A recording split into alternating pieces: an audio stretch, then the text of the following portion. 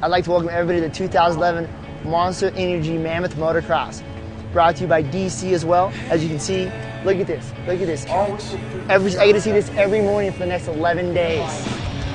And this race it's unbelievable, the families that come here and everybody that's involved. I mean, yesterday I raced. I had Tyler Bierman, Carson Mumford packing my gate. Everybody, the 2011 Monster Energy Mammoth Motocross. Songs from all the bands that I love, because no one ever calls it.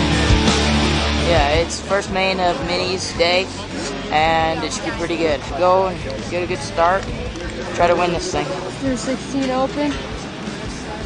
Got a 2 going into this, but it's gonna take all. Hoping on getting a good start and go for the win. Station ID.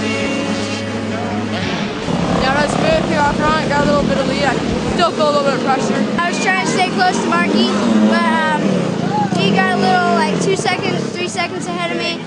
Darian Sanayei came up on me, and for 2 laps I was dicing it out with him.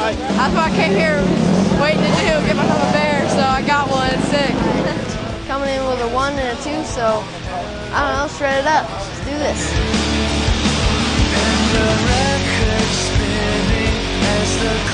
was a good ride. Cantrell, me and him were battling. No regrets. He battled back, so I mean, it's all fair. People in Mammoth are a little more low key.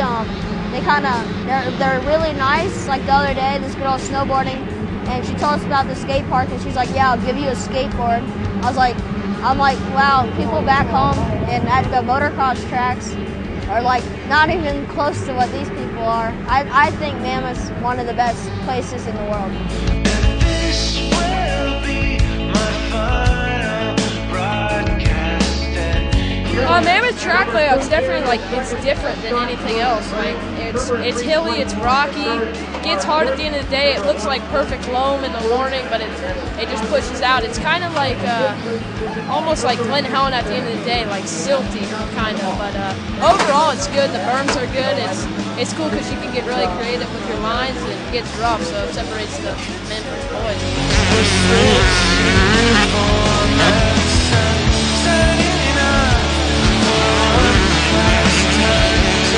I'm enjoying the track. It's cool, especially just because the scenery and everything. I feel like I'm, just on vacation, just riding and having fun in the hills. So it's definitely a cool experience, and hopefully I can repeat it tomorrow.